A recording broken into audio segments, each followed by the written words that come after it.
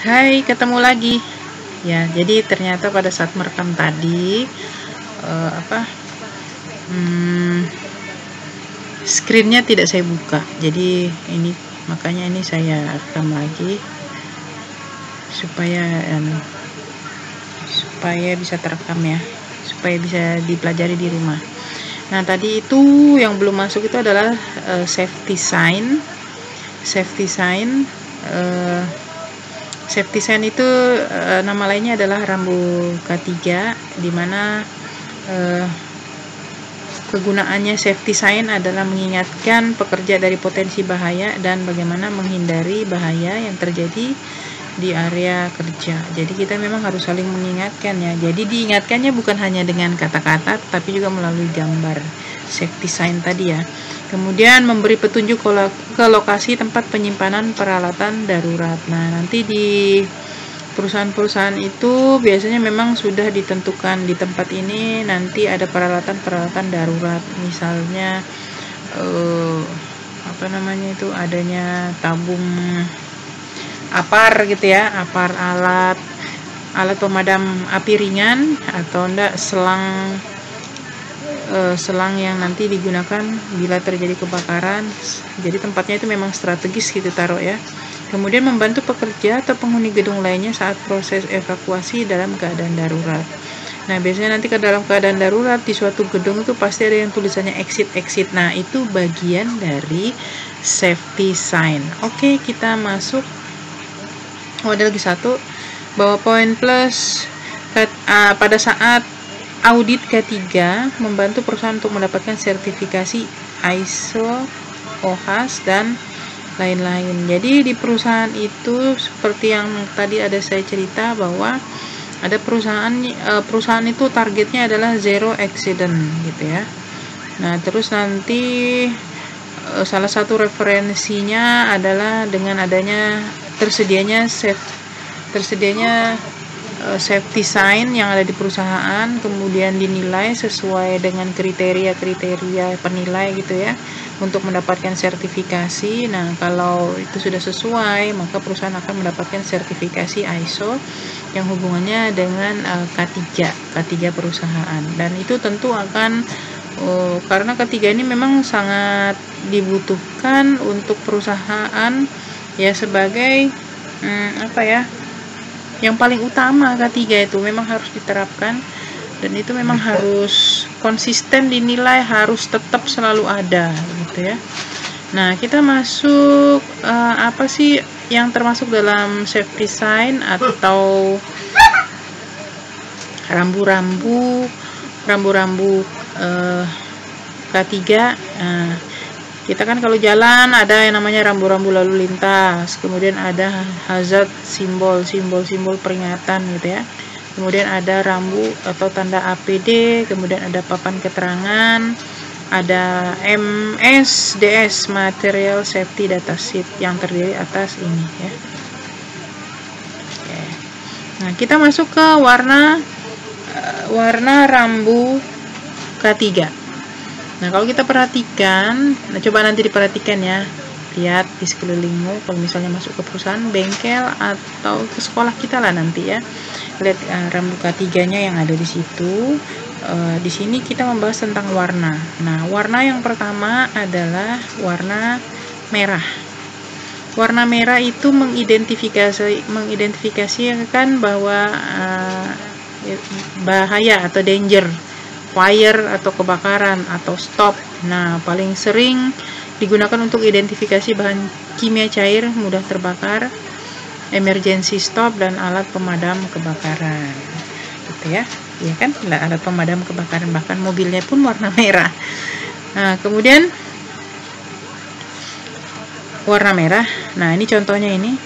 Nah, ini ya yang merah ini tadi, danger.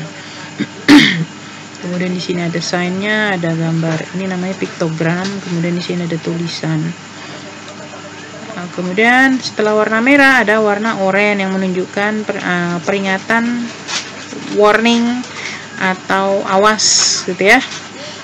Nah, ini simbolnya, contohnya gitu.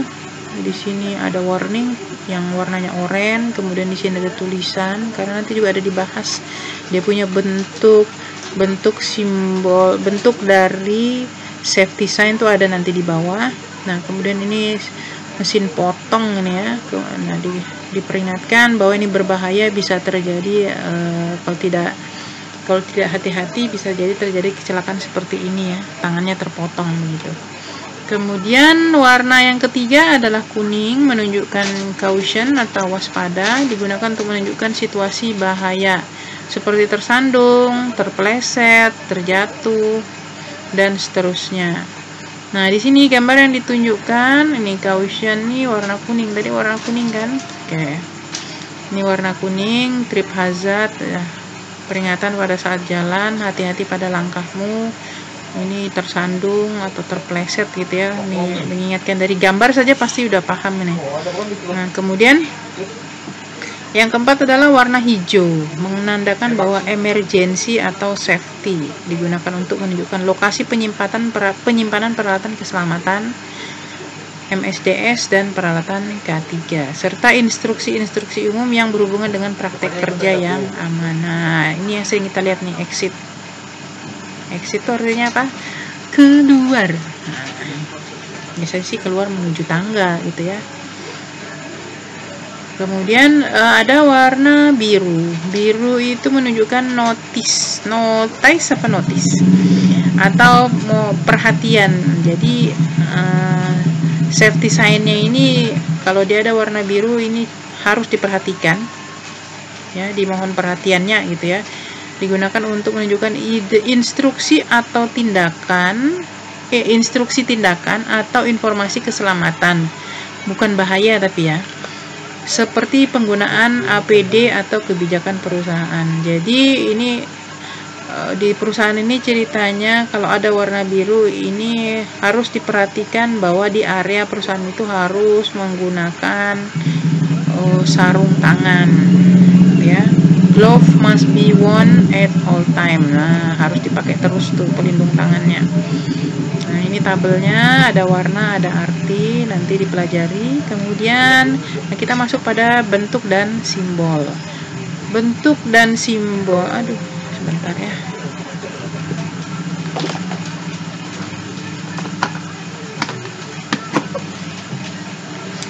Oke. Bentuk dan simbol di sini yang pertama adalah triangle. Ada, aku salah pencet. Ya, triangle bentuknya segitiga begini, segitiga atau dia bilang diamond shape, bentuk permata begitu ya. Nah, digunakan untuk menunjukkan bahaya. Rambu, jadi kalau kamu lihat ada rambu-rambu safety terus ada segitiga begini, ini menunjukkan bahaya, ada bahaya gitu ya. Rambu dengan bentuk triangle ini dirancang dengan piktogram warna hitam. Ini hitam piktogramnya, gambar yang di dalam ini.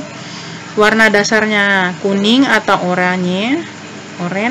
Kemudian ada garis tepi berwarna hitam.